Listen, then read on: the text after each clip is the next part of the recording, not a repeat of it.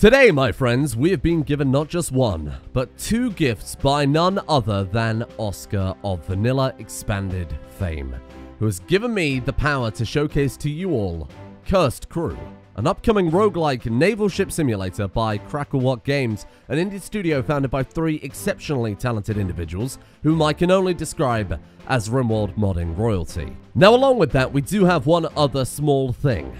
Who would like to see the upcoming Vanilla Factions Expanded Pirates mod? That's rhetorical, of course, all of you want to see that. So to celebrate the now live Kickstarter campaign of Cursed Crew, links in description, we are going to be building our own Cursed Crew in Rimworld with a pirate captain you all know and love. Full disclosure, of course, I was not sponsored to make this video. Well, I mean, I guess I was bribed with dryads, but I don't think YouTube disclosure policy really covers that one. Other than that, I'm not sponsored. This is a project I fully believe in. If you've ever watched any of my content, you've already seen what enormous talents and feats this team are capable of. So, stick around, and we'll be talking all things Cursed Crew later on. So for our Rimworld Cursed Crew, only the best and most scurvy sea dogs. Our ideology is suitably nautical, with the brand new pirate meme bringing that classic pirate raiding life, but emphasizing camaraderie amongst Bucko's crew. And yeah, you did read that right. Finally, sea shanties in Rimworld. But much like in the upcoming Cursed Crew, we will have to wrestle with curses of our own thanks to a brand new storyteller, Casper Cursed. Now in Cursed Crew, some curses aren't necessarily bad. Could even be beneficial. It genuinely says the words crab army in my press notes. So I want to try and build a synergy of our own here. Now, Casper Cursed is kind of a dick, with the exception of the curse of confetti. That's just charming. On the plus side, the more curses we take, the more people we can have and the less frequent threats we'll face. I'm going to go for the very sensible Curse of the Stabbed, which halves melee cooldown, Curse of Steel, which doubles all damage, and Curse of the Eye Patch, which seems pretty bad on the surface by halving ranged accuracy, but we're going to be swashbuckling our way through hordes of enemies pirate style, so all of these work together to make our pirates melee powerhouses. So now, what do pirates love the most?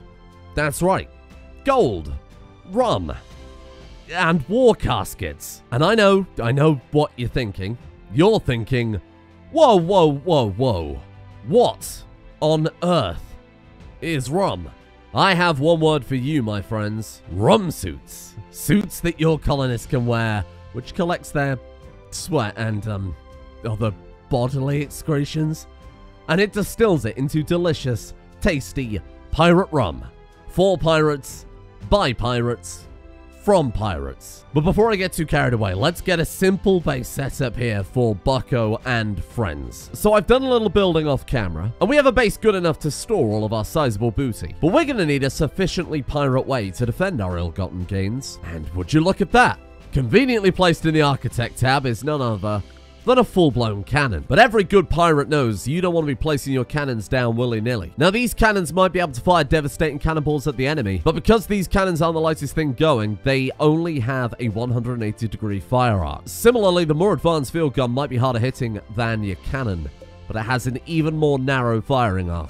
And sure, those work perfectly fine against the more lighter-armed enemies.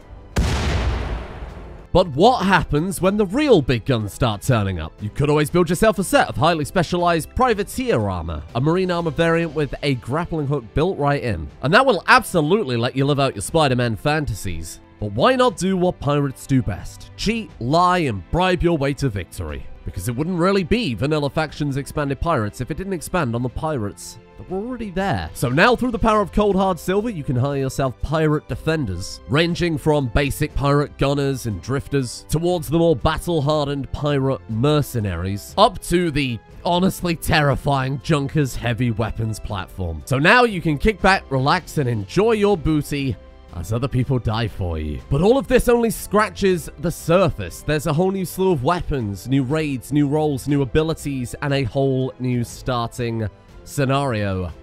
And not to mention the biggest feature of them all.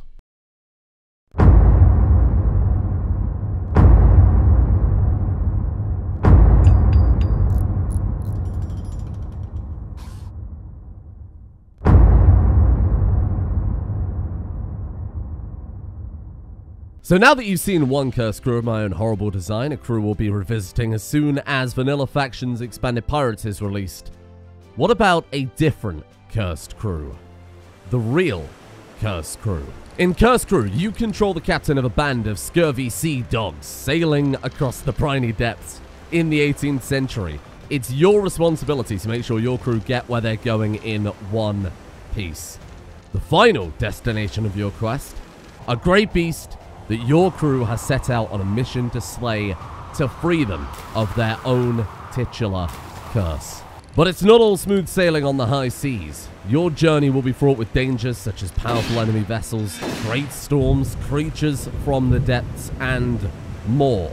All of which will influence the story of your crew, and in turn, you can influence the story with your own decisions. As you progress through these many dangers, your crew will fall under the effects of the titular curses, all of these adding a different, unique, but not necessarily negative twist to the game.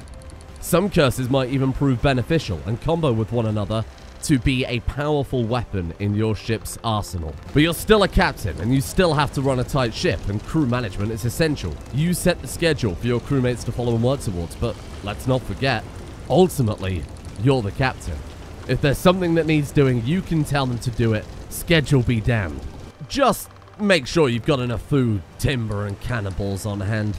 Nobody likes a mutiny. And let's not forget, Cursed Crew is a roguelike. If you somehow make the right decisions as captain, manage your crew well, survive the stormy seas and the enemies in your path before slaying the great cursed beast, you don't just sail into the sunset, fondly remembering your journey. Should your ship prove successful, you'll unlock new vessels, new areas, new items, all ready for your next adventure. I'm sure many of you are in the same boat as me. No pun intended. I didn't really know a huge amount about Cursed Crew other than the banners I'd seen around the Steam Workshop. But now I've done my research and looked into it, as I would obviously encourage all of you to do as well at the Kickstarter page. I'm in. Anyone who's watched any of the second channel especially will know that I am a huge fan of roguelikes. And anything that self-describes as a roguelike with Rimworld, FTL, and Don't Starve influences made by a team that we already know makes good work, I'm convinced. And hopefully, I've done something to convince you too. I hope you've enjoyed the brief preview of both Cursed Crew and Vanilla Faction Expanded Pirates. It was a nice excuse for me to take a bit of a day off whilst also paying it back to a group who've already given us so much already. Again, please check out the Kickstarter and take a read through of that. It will do Cursed Crew far more justice than I ever can. A massive thank you again to Oskar especially, but all of the team for letting me take a look at this and, of course, play around with VE Pirates early. And I'm looking forward to bringing you both a full playthrough of VE Pirates when that's full release and, of course, Cursed Crew itself. Finally, the return of other games to the main channel that aren't Rimworld. But on the subject of that, see you all tomorrow for our regular scheduled Rimworld.